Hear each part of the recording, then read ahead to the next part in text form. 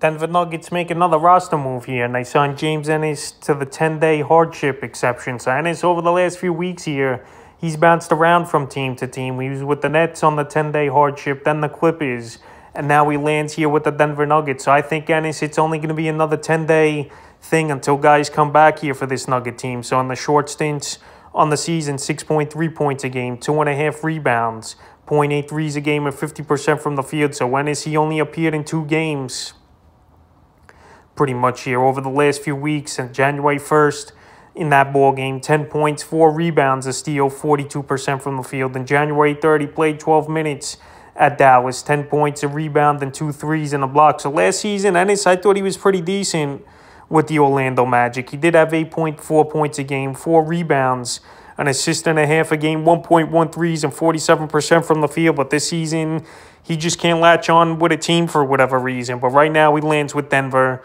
He'll be available to play in tonight's game. But right here, we haven't seen enough of him, in my opinion, to have fantasy value at all. So right now, you keep him on the waiver wire. But I think it's a good depth move and a good veteran presence here for this Denver Nugget team that could also use a little bit more outside shooting. So James Ennis on his 3rd team for the season here. And maybe this could be the time where he finally latches on and stays with a roster. But I doubt it. So right here, we'll see what he could do with Denver and if he could stay past the 10-day contract that he's on.